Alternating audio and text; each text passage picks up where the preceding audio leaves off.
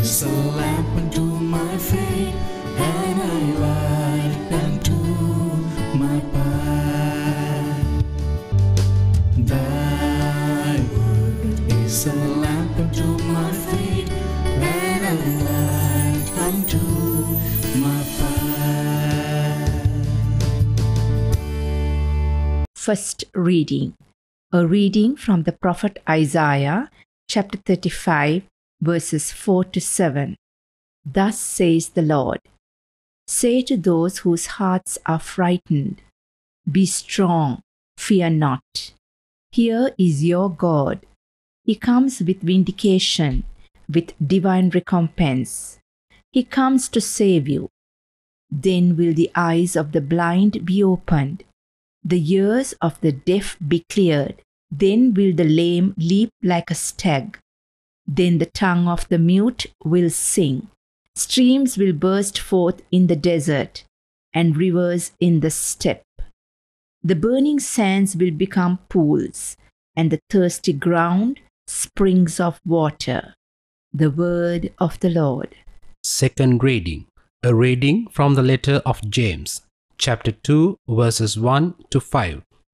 My brothers and sisters, show no partiality, as you adhere to the faith in our glorious Lord Jesus Christ. For if a man with gold rings and fine clothes comes into your assembly, and a poor person in shabby clothes also comes in, and you pay attention to the one wearing the fine clothes and say, sit here, please, while you say to the poor one, stand there, or sit at my feet, have you not made distinctions among yourselves and become judges with evil designs? Listen, my beloved brothers and sisters, did not God choose those who are poor in the world to be rich in faith and heirs of the kingdom that he promised to those who love him? The word of the Lord. A reading from the Holy Gospel according to St. Mark, chapter 7, verse 31 to 37. Again Jesus left the district of Tyre and went by the way of Sidon to the Sea of Galilee, into the district of the Decapolis. And people brought to him a deaf man who had a speech impediment, and begged him to lay his hands on him. He took him off by himself away from the crowd. He put his finger into the man's ears, and, spitting, touched his tongue. Then he looked up to heaven and groaned, and said to him, Ephphatha, that is, be opened. And immediately the man's ears were opened. His speech impediment was removed, and he spoke plainly.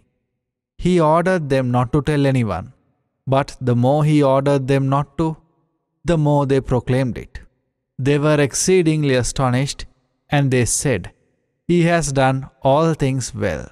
He makes the deaf hear and the mute speak. The Gospel of the Lord. My dear brothers and sisters, and my dear children, today is the 23rd Sunday in Ordinary Time. This is also the National Youth Sunday. And we have a very special news, the good news for the youngsters also. In the Gospel we find Jesus meeting a man who could not hear and who could not talk, and Jesus heals him. Well, this man represents all of us. Jesus tells him not to tell about this miracle to anyone, but he spreads it. Jesus was coming down from Tyre, from Sidon, and he was coming down to Galilee. He was performing many miracles. He was curing the sick, the blind, the crippled, the deaf, and the dumb. So many incidents took place. And he was coming down to Galilee. Dear brothers and sisters, and my dear children, and very especially the youngsters, do we ever realize that sometimes we are spiritually deaf, dumb, and even blind? Is there a remedy for this?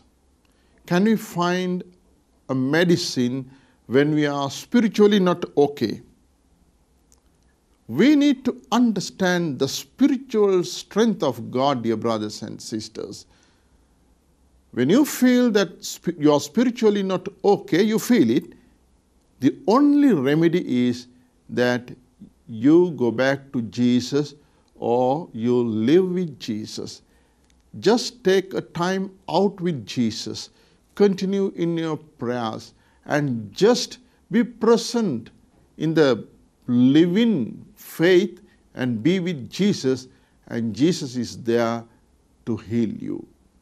And this is the best remedy that we can get, or we can have, or we are sure to get when we really reach out to God. Sometimes that you don't really feel, or you feel that you are disconnected from God. We have to connect ourselves to God. We have to be aware of it. We have to reach out to God always. Be with Him. Be with His Spirit. His Spirit is there within us, and we have seen everything God has made, the beautiful universe, the beautiful nature. See how powerful it is. Begin to reflect on those, and also see how much of graces that you have received. See the invisible quality of God in everything, in nature and in everything, even in what you do. The power of God is there. If you find unable to talk to God, just be with God. Sometimes no words, but still just presence in front of the Blessed Sacrament will give you a real healing power. God is there. Jesus is present. His Spirit is among us. And we are called to experience this power of our living Father, living God. So with this beautiful message, dear brothers and sisters, I wish all of you a blessed Sunday. Thank you, and God bless you.